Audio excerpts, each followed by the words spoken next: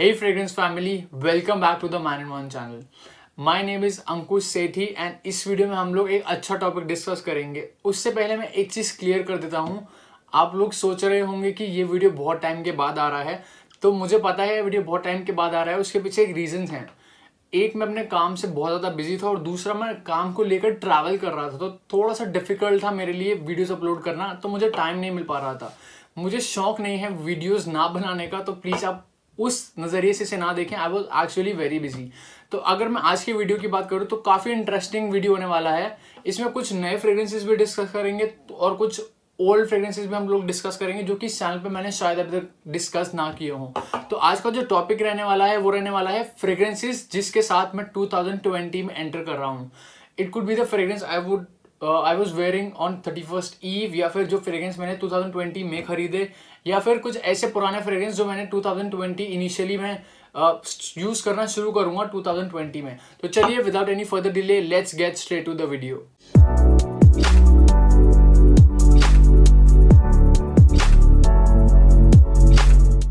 Welcome back to the video guys. तो 2020 का ये फर्स्ट वीडियो है, तो obviously I would like to wish you a great and very successful 2020 year. अब 2020 में जो आप रेजोल्यूशन ले रहे हैं ना, मेक श्योर आप उस पर स्टैंड करें, क्योंकि resolutions is like a joke these days. जो रेजोल्यूशन हम करते हैं कभी नहीं करते। मैं अपनी भी बात कर रहा हूँ, जो रेजोल्यूशन हम लेते हैं फॉर सम रीजंस वो हम नहीं कर पाते। तो आई विश और मैं चाहता हूँ कि जो आपने रेजोल्यूशन लिया है 2020 का, आई होप वो पूरा हो। तो चलिए वीडियो स्टार्ट करते हैं। अब जो फर्स्ट फ्रेग्रेंस हम इस वीडियो में डिस्कस करने वाले हैं वो एक्चुअली मैंने न्यू ईयर ईव पे पहना था, because I was travelling that time, so I had very limited fragrances with me. तो ये फ्रेग्रेंस एक बहुत ही जेनेरिक फ्रेग्रेंस है, but I did not have much choice, तो I went for this one. तो this is a sports player fragrance, David Beckham home. तो इसके बारे में थोड़ा बात करते हैं। पहले आपको थोड़ा सा इसका बॉटल प्रेजेंटेशन दिखाता हूँ। So it looks quite nice to be honest.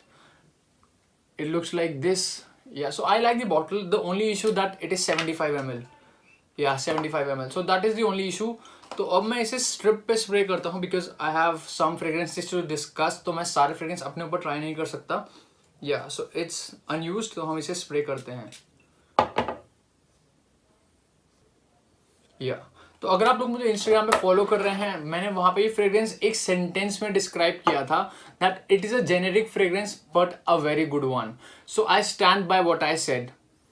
When you first smell it थोड़ा जेनेरिक स्मेल करेगा, but it is a very very good generic fragrance. Usually क्या होता है, चीप फ्रेग्रेंस को हम लोग ज्यादा इंपॉर्टेंस नहीं देते। आई मीन मैं अपनी बात कर रहा हूँ, बट ज्यादातर कम्युनिटी में मैंने देखा है चीप फ्रेग्रेंस को लोग इंपॉर्टेंस नहीं देते। उन्हें लगता है ये बहुत ही बेकार और नॉर्मल सा स्मेलिंग फ्रेग्रेंस होगा। Yes, it does smell generic, but मैं बताना चाहता हूँ कि आई एम सो ग्लैड कि मैंने इसे ट्राई किया। एक्चुअली एक रिक्वेस्टेड फ्रेग्रेंस भी है, किसी ने मुझे ऑडियंस में से ही किसी ने मुझे रिक्वेस्ट किया था to review this one, and I have to say that it is actually a good one. अगर आपको एक अच्छे प्राइस पे मिल जाए, you should definitely pick this one up. इसका परफॉर्मेंस भी 5 घंटे के आसपास आपको मिल जाता है, जो कि प्रेटी एक्सेप्टेबल है, and I really like the fragrance smell of this fragrance, क्योंकि you cannot go wrong with this one. Very easy to like, complement गेटर kind of a fragrance. हाँ, मुझे 31st इवनिंग को इससे कॉम्प्लीमेंट भी मिला, तो that is one thing. And ये मतलब बहुत इजी है, मेल फीमेल सब आपको कॉम्प्लीमेंट करेंगे। तो अगर मैं इसके थोड़ा सा नोट्स डिस्क्राइब करूँ तो ओपनिंग में इसका आता है, सिट्रसेस आते हैं, पेपर है, and some ginger is also there. I love ginger, थोड़ा जिंगनेस इसमें ऐड करता है। और अगर हम इसकी बेस के बारे में बात करें तो उसमें लेदर है, उसमें मस्क है, उसमें पचूली है, और ये ड्राई डायमंड थोड़ा वुडी भी रहता है। तो ये एक अच्छा फ्रेग्रेंस है। अगर आप लोगों को इसका फुल रिव्यू देखना है तो please make sure you comment down below. Overall I am very happy with this fragrance. Budget में भी है और एक अच्छा स्मेलिंग फ्रेग्रेंस भी है। The best part, it is very compact, 75 ml है, स्टिल बहुत ज्यादा पतला और इजी टू कैरी बॉटल है। तो if you are travelling you can carry this fragrance with you. मैंने भी वही किया था। तो ये हो गई इस फ्रेग्रेंस की बात। Now let's discuss the second fragrance. Now this second fragrance is going to be a very good one.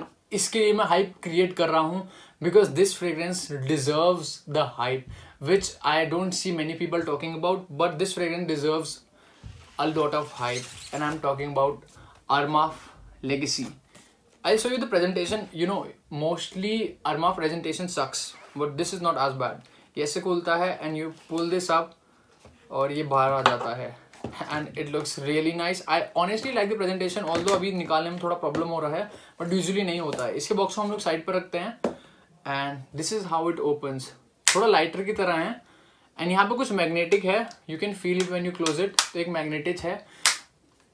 We can avoid presentation for now. इसका fragrance smell डिस्कस करना बहुत ज़रूरी है and it has to be in everyone's collection.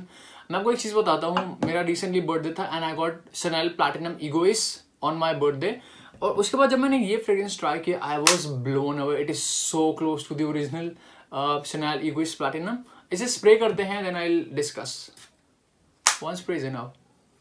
Okay यार, starting में थोड़ा सा synthetic और अल्कोहल है, बट बहुत ज़्यादा नहीं है जैसे यूजुअली अरमाफ में होता है. बहुत ही सिंथेटिक, ओवरवेलमिंग उतना नहीं है, but you need to give it 10-15 seconds और ये नॉर्मल हो जाता है. एंड जस्ट वाओ, जब आप इसे फर्स्ट टाइम स्मेल करेंगे ना तो आपको काफ़ी जेनेरिक लगेगा ये, but it is very special. The magic is in the dry down. It is very very close to Chanel Platinum Egoist. Honestly मेरा Chanel Platinum Egoist जब से मैंने ये लिया है, I didn't even open that box. सो आप लोग देख सकते हैं ये कितना स्पेशल फ्रेग्रेंस है. Okay, it has a फूजियर touch to it. मतलब एक बार्बर शॉप, एक ओल्ड फ्रेग्रेंस की तरह ये स्मेल करता है, but it still is very relevant these days. Modern touch भी है इसमें.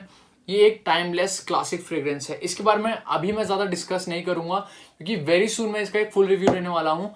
अगर आप लोगों को फिर भी जानना है कैसा स्मेल करता है, तो ये बार्बर शॉप की तरह स्मेल करता है. It is spicy, it is green. Although I pick citruses over here, I am not sure वो मेंशन नोट है या नहीं, बट या I do pick citruses end of course lavender here is what this fragrance makes it like a barber shop fragrance. अगर हम पुरानी fragrances को देखें तो वहां पे लेवेंडर का काफी ज्यादा यूज होता था, तो इसमें भी ज्यादा यूज हुआ है. And it is very nice fragrance. जितना ज्यादा ड्राई डाउन होता रहता है उतना ये बेटर होता रहता है, उतना थोड़ा सोपी भी हो जाता है ड्राई डाउन में. बट या I absolutely love this fragrance. अगर आप लोगों की कलेक्शन में ये नहीं है तो make sure you get it. अगर इसका प्राइस के बारे में बात करूँ, अगर आपको 1000 रुपये से ऊपर मिल रहा है, I don't think you should pay it. But अगर 1050 तक भी मिल रहा है ना तो इट्स ऑल राइट, क्योंकि अगर आप किसी से ले रहे हैं तो शिपिंग के चार्जेस भी इंक्लूड होते हैं. बट यूजुअली जो मुझे प्राइस मिला है इसका 950 रुपये मिला है, तो that is the price you should look for when you are considering this fragrance. And I am telling you it worth every penny. In fact अगर मैं क्वालिटी के बारे में बात करूं, Chanel Platinum Egoist का क्वालिटी 8000 का फ्रेग्रेंस है वो, तो उसके हिसाब से अच्छा है, बट इसका क्वालिटी बेटर है in terms of price value for money. तो वो सब बाकी चीजें हम इसके फुल रिव्यू के लिए रखेंगे. For now let's discuss the next fragrance. Now let's talk about a fresh fragrance जो कि Guerlain की साइड से आता है. This is Ideal Cologne. Now ये फ्रेग्रेंस मैंने काफी टाइम से ले रखा है, but I don't know why मैंने इसे ओपन नहीं किया. तो अभी हम इसे ओपन करते हैं एंड लेट्स सी कि ये वर्थ द प्राइस है या नहीं. आई थिंक ये फ्रेग्रेंस डिसकंटिन्यू हो गया है, but I am not sure. वैसे भी इंडिया में शेल्फ पे ये नहीं बिकता है, रिटेल पे मैंने काफ़ी जगह पूछा तो ये नहीं मिलता है, तो मैंने ये बाहर से मंगवाया है. And oh man, look at the bottle, it's so cute. It is also very travel friendly bottle. Although I wanted 100 ml size, but 50 ml मिल गया तो दैट्स ओके. अब हम इसे स्प्रे करते हैं. I really like the presentation. Probably it's my first Guerlain and I really dig this presentation. तो चलिए हम लोग इसे स्प्रे करते हैं. इसे भी मैं हाथ पे ही स्प्रे करता हूँ और स्ट्रिप. चलिए इसे स्वेटर पे करते हैं हम लोग. Guerlain always surprises me, although it is known to be a fresh citrus fragrance, but it has something more than that. I think Guerlain could be easily a niche house. Just wowed by it. Every Guerlain fragrance I try, I'm always wowed. Simple होने के बावजूद they always have something special to it. Citruses, neroli, and okay, so it is known for almond note. मतलब Guerlain Ideal की जो series है, it is known for almond. For now, I cannot get it. There are bright citruses. It is a mix of various citrus notes. I pick bergamot, इसमें definitely है, grapefruit probably, और एक orange. I think इसमें orange है क्योंकि citrus sweetness आ रहा है, and I definitely think वो orange है. So almond note, for now I'm not picking it, but a very bright citrus fragrance. Neroli इसमें 100% and I can easily pick it up. सो या, सो I am amazed by the quality of गिल्डलाइन once again. तो अभी हम थोड़ा video में आगे चलते हैं। वीडियो को मैं थोड़ा शॉर्ट रखने की कोशिश करूंगा, तो प्रोबेबली इस वीडियो में इसका हम और डिस्कशन नहीं करेंगे, बट अगर ये थोड़ा सा डेवलप हुआ तो मैं आपको जरूर बताऊंगा। तो चलिए now let's discuss the next fragrance.